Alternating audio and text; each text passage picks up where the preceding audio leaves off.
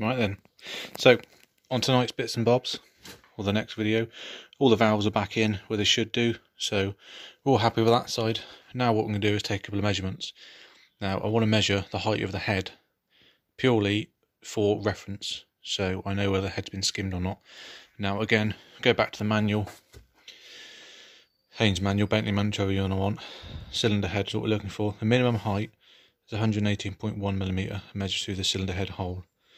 So at that height, cylinder height, with everything else, it produces a 10:1 compression ratio. So if you start having a head skimmed, say if they skimmed, and if that went to 117.8, that measurement then adjusts that compression ratio.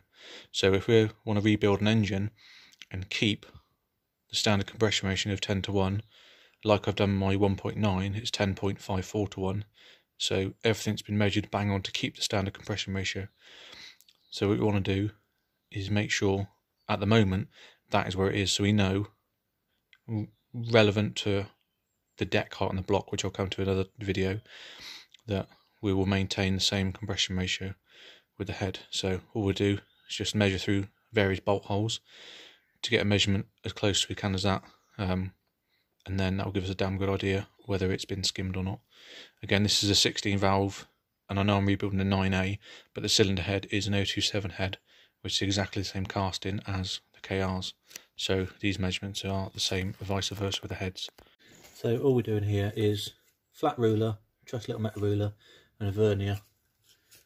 Again, this just gives a good idea of what's going on. Right, so as you can see, that's come through the head there. That's the long end of it. So all you want to do, this is the head bolt hole.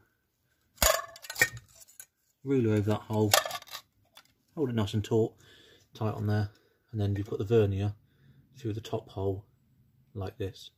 So the vernier is through the top there with the end of it.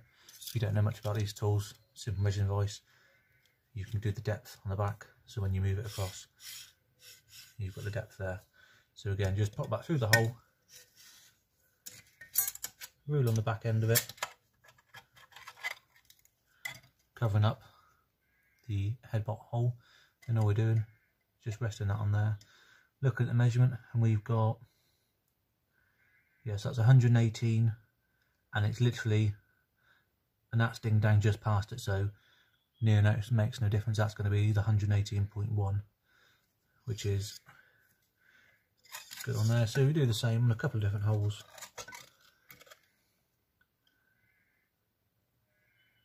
Same measurement there. Do a couple on the rear ones again.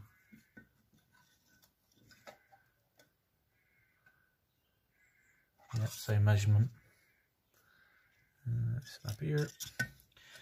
There's not a lot of tolerance allowed within the face of the head. I think there's only 0.1mm distortion allowed, which is next to nothing. Yeah, so we're finding that. So measurements on that we've got is 118.1, which is what is in the manual. So from there we can ascertain that the head hasn't been skimmed, because if the head has been skimmed it would read under the 118.1, which would then, as I said before, change the compression ratio. So that's fine with that. So we know the head hasn't been skimmed.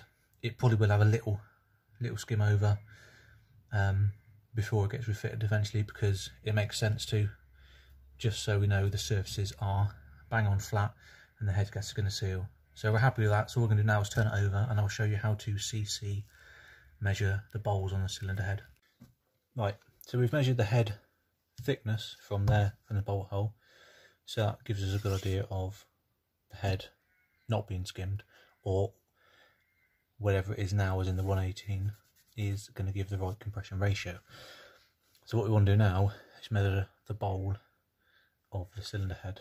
Now, pretty simple to do it. This is a bit of perspex with a hole drilled in it and a couple of little indents, because the 16 valve valves sit just flush, just raised over the cylinder head. That wants to go on there like that. You can pick this up from anywhere. This was just an eBay, like £2. Put a spark plug hole in the hole, so you know the hole is blocked up. That sits in there. What we need to do is seal this, and the simplest Simplest way to seal it is some good old grease. So what you want to do is run some grease, not millions of it, just enough to run a seal all around the outskirts of the actual cylinder head where it's going to seal. This is just general bearing grease, nothing spectacular. You don't need anything expensive or anything, it's just general grease you can pick up anywhere. You could probably use, what could you use? You could use lots of things I suppose, but grease is the most easier accessible thing to use. That should be enough. Doesn't matter if it looks messy, it's not there to look pretty. Have that off. And then what we want to do is, you can see all the grease on there, and put that on there. As you can see, the grease is all filling up the gaps we want to. There. So that's now all sealed up. So now what we want to do is put some fluid inside it. Now I've got the head in a slight angle and the hole up there, so you want the air to escape its highest point if there's any bubbles going in there from the fluid you're using. Now I'm just using some cleaning fluid with a bit of food colouring dye in it, which is blue so I can see it. You can use screen wash, which is easy enough. I haven't got any, so I'm using what I've got.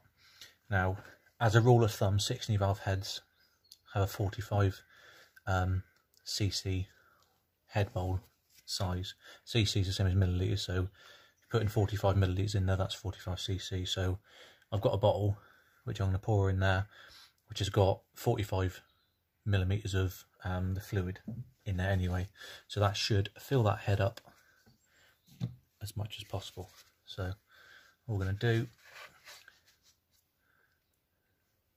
try not to spill it.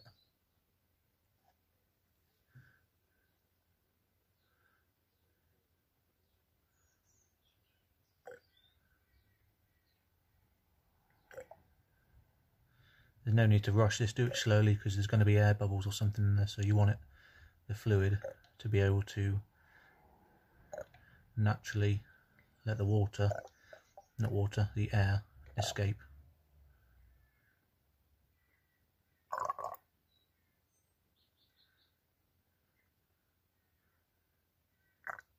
That's getting close to the top, so you want to slow it right down now. Just a couple of drips.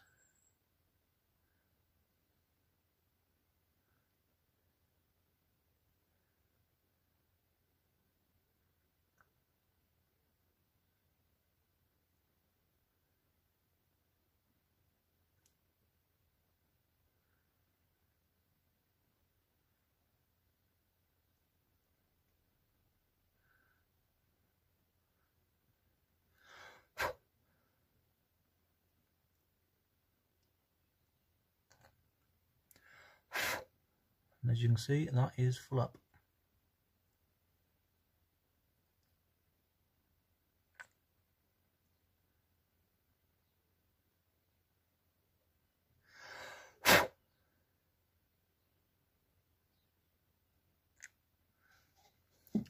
So that's worked as expected. Just hold that firm and wipe that excess off. So that fluid is up there and flush with the top of that hole. There's a tiny bubble up there, but near and makes no difference. That is 45 millilitres in there. There you go, another bubble's just popped, filled it up more. So we now know the cylinder bowl in here is measuring 45 cc's.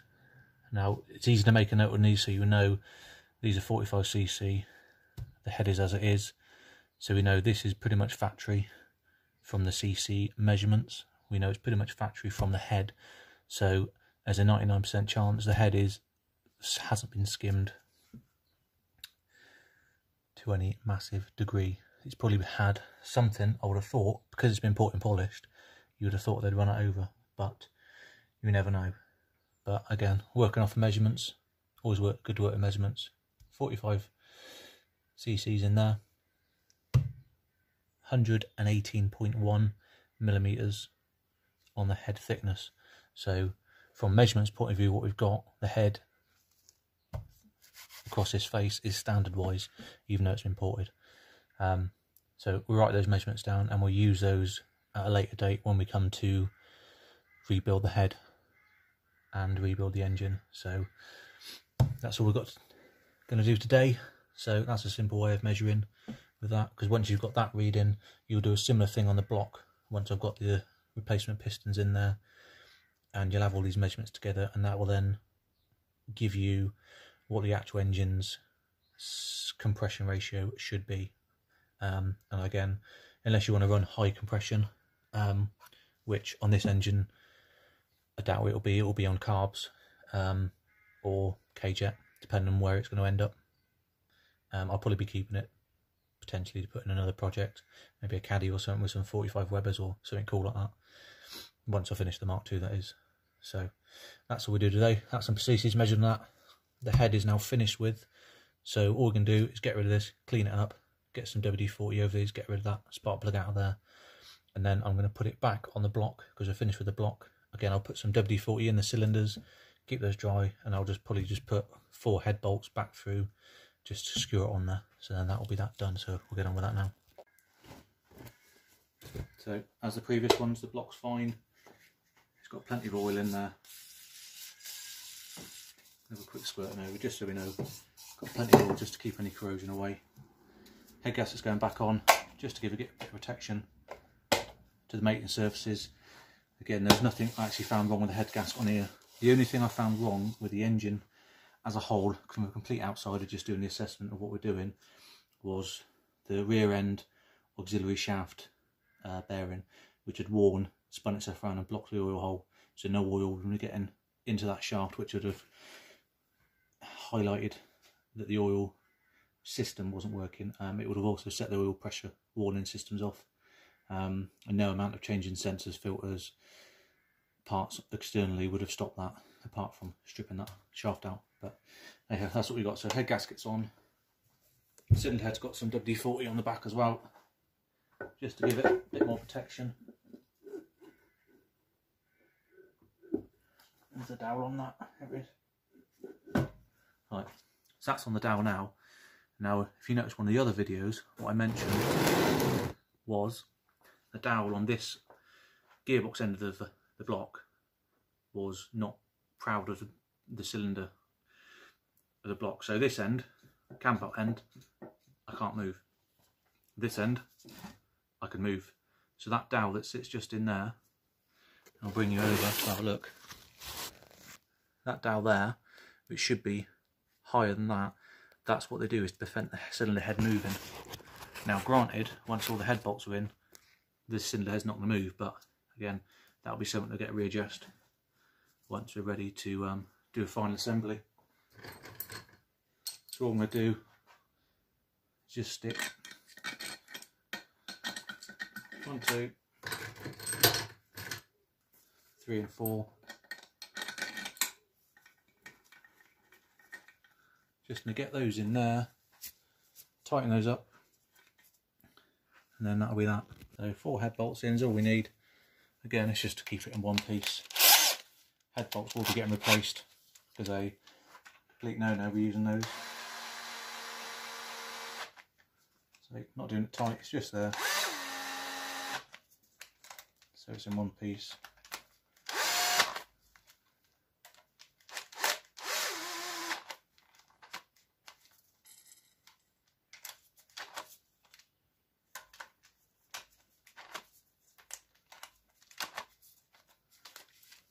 So that is that.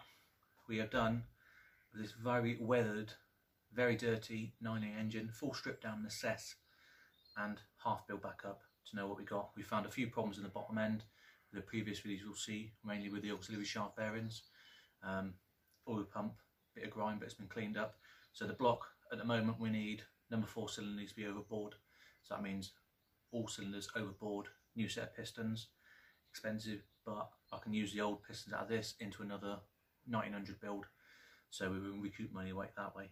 Head, turns out it was ported, perfect. The valves are all good, the valve guides measure fine, so I ain't got to spend money changing those. I've lapped all the valves in, the stem seal was out, that's where that is at the moment. We whopped it back on with the head gasket just so we know it's there, it's nice and tight. That's all I do on this video. Next time around we'll be going through putting the cams back in with the followers, the right orders. I'll show you how to line up the cam timing, because there's two specific marks on the inlet and exhaust cams that need to be lined up correctly. Get those again not fully fitted in, just going back in nice and lubed up so we know where they are and where they're at.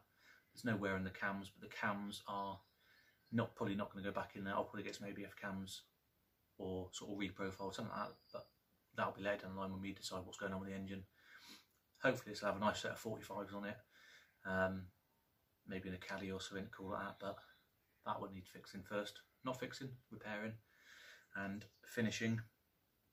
Yeah, so next video will be cams. I'll also go through taking the frost plugs or core plugs out back of the block, because they're cheap as chips to buy.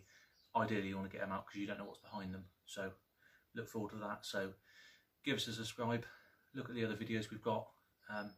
Any comments are perfectly welcome, so thanks for watching.